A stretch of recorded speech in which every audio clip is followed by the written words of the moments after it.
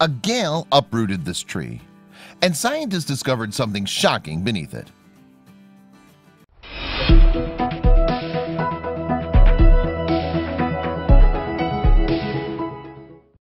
Trees toppled by stormy weather are a fairly common occurrence across Ireland, but when people saw what was unearthed by this uprooted tree, they had to call in a group of scientists to explain it. Beech trees are not native to Ireland, but they were introduced in relatively recent history. The most famous beech trees in the country are, of course, the so-called dark hedges of Northern Ireland, a group of trees that create an awe-inspiring sight as their branches intertwine over a rural road. Indeed, the dark hedges notably featured in the TV series Game of Thrones. They provided a backdrop for Arya Stark and Gendry's travels on the King's Road in the first episode of the show's second season. But in September 2015, a completely different Irish beech tree rose to prominence. This fallen tree was discovered in Colooney, a small town with a rich history on the northwest coast of the island. However, this particular tree was actually toppled months before as a result of severe storms. Such gales can bring rain, snow, and flooding, and they're able to generate winds with speeds of up to 100 miles per hour. But the toppled 215-year-old giant did not attract any attention for many months, at least not until someone made the eerie discovery of what was ensnarled in the tree's exposed root system. A team of archaeologists were dispatched to investigate the strange finding, and the Sligo Leitrim Archaeological Services (SLAS) scientists who arrived on the scene immediately realized what they were dealing with. The morbid discovery was that of a human skeleton split in half by the tree's upheaval.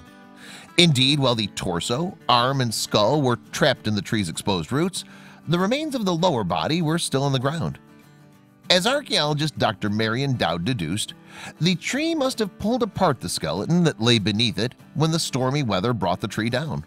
She also noted that some of the bones had actually been destroyed by the movement of the tree's roots.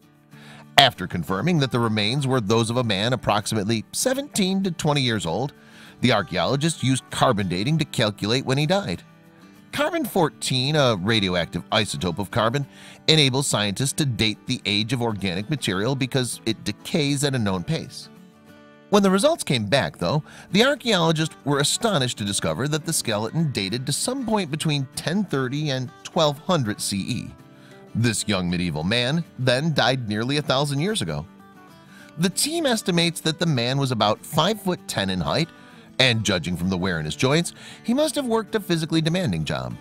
Furthermore, while the man's height may seem average in today's world, it was much taller than the 5'5" average that was typical for men of his era. But the amazing discovery was only beginning to unravel its secrets.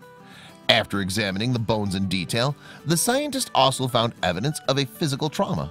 Most notably, the skeleton had slashes on the ribs and on his hand. This evidence led the archaeologists to suggest that the damage was done with a knife. The man clearly did not die of natural causes. Moreover, the team reasoned that the wounds implied this man was attempting to escape from his assailant. The two leading theories were that the mystery man had perished in armed combat or as a result of a private argument. Neither possibility could be much of a surprise in medieval Europe, where life was short and hard for everyone save the nobility. Whoever planted this tree at the start of the 19th century must have had no idea of what was underneath, the scientists reasoned. Yet it was the planter or planter's actions that ultimately allowed this little piece of history to have been unearthed over 200 years later. However, the archaeological magic still wasn't finished. Indeed, judging from the fact that the man was placed in a grave in an east-west position, hands folded over pelvis region, the scientists determined that he'd been given a Christian burial. This suggests that family members or locals who had known the man gave him a formal burial. Better yet, the finding also hinted at the possibility of other graves in the same general area. In fact, historical records from the 19th century indicate that this particular location had a church and a graveyard in medieval times. And while investigations have not found any other archaeological sites in the area, the discovery of this grave certainly gives hope that there are more buried historical artifacts waiting to be uncovered in the vicinity. For now, though, the bones are to find a more permanent resting place at the National Museum of Ireland in Dublin. In conclusion, aside from giving us a brief glimpse into medieval life, this finding is a great reminder of how much history can be hiding just inches under our feet.